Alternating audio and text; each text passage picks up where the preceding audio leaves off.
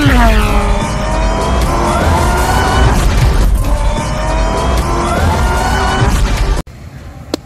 hello guys, my name is Harry and this is my review.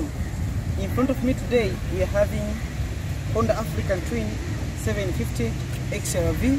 Motorcycle is a version or recently funded from 1990 up to 2003, whereby the lines for the production of this motorcycle, which has about 750cc, was in the line of production. For the classification of the motorcycle, this motorcycle is a dual sport, whereby you can use for normal road use, but also you can use on the sports as well.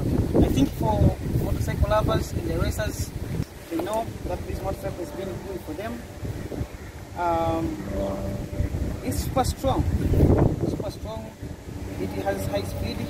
If you can see from this side, from the dash, it comes with the windscreen. This one, it acts as a protective cover. When you're riding the motorcycle, it will protect you from the wind. As you can see, it's very rising, so it comes like it covers up to like half of your face. So if you have all the protection gears, like you have all this helmet, this acts as a windshield for you. Some people might be wondering why this motorcycle is called African Twin. Here is the secret.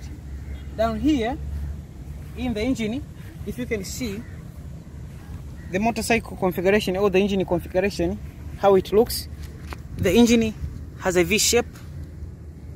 So we have the first one, so we have the first engine, and then the second we have the second engine. So this is a twin engine integrated in a single gearbox. That's how the name African Twin it comes, and that's how it was made into production. So this motorcycle was produced by Honda Motor at CO in Japan.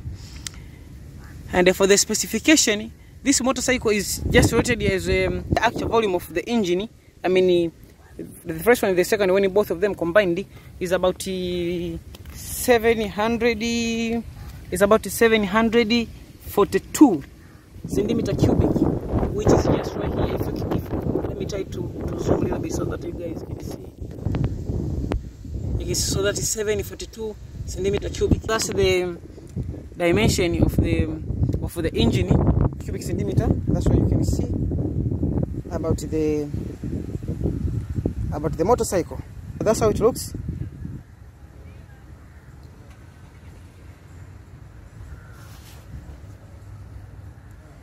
That's how it looks from the other side.